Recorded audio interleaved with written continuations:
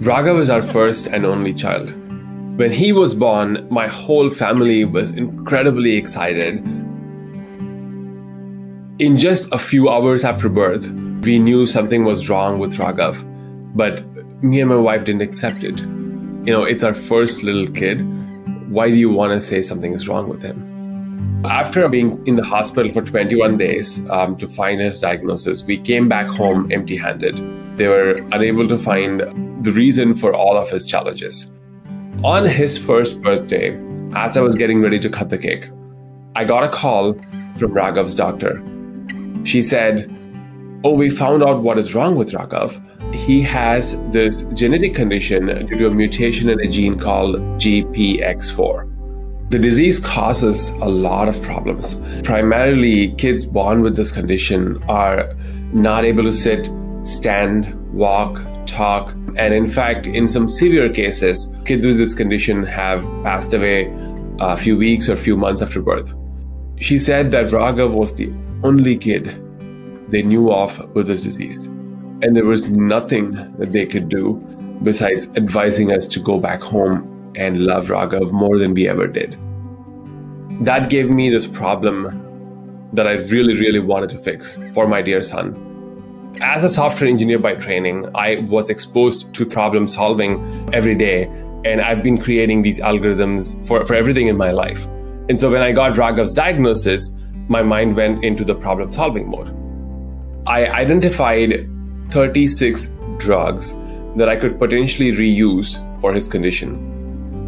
Couple of days after we got Raghav started on one of these drugs, he showed a significant improvement to his energy levels to a point where he was able to lift his head up for the very first time that he had never done in 15 months of his life. We are now in the process of evaluating a 6th drug that we can potentially try with this condition. We've also started working on a gene therapy treatment for this condition as a more longer-term treatment for his problem. I started in this journey just to inform and help those doctors make a clever decision and get a treatment for my son. And as I walked through this journey, I realized it's just not only my doctor, it's the entire biotech ecosystem that cannot find a treatment for my son. Because one, his disease is too new. The industry is not set up to find treatments for such small number of patients. And so I started putting together a team of people that could help build Raghav's gene therapy. And I realized that a lot of other patients are attempting to do the same.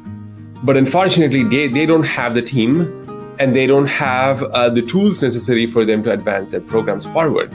I realized that open source is actually a great tool to solve the kind of challenging drug development problems that we are facing with my son. And so I started a nonprofit organization called Open Treatments Foundation.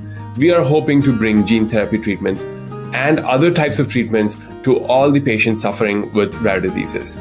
It is incredibly important for patients to be empowered to find a treatment for their conditions and for their loved ones and for their entire community, because that is how we would get to treatments for all of the 7,000 to 10,000 rare diseases.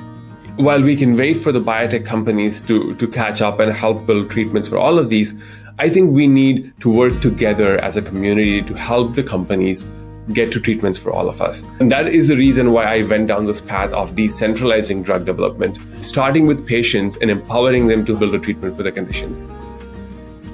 This journey can feel devastating, lonely, and painful, but it is not hopeless. There is hope, there is light at the end of the tunnel. Every parent going through this journey will have to understand that there is a possibility that you have in your hand, that you can do something about it for your kid and for other kids affected with this condition. I am Sanath Kumar Ramesh. I am the father of a 2-year-old boy, Raghav, and the CEO of Open Treatments Foundation. And I am Bio.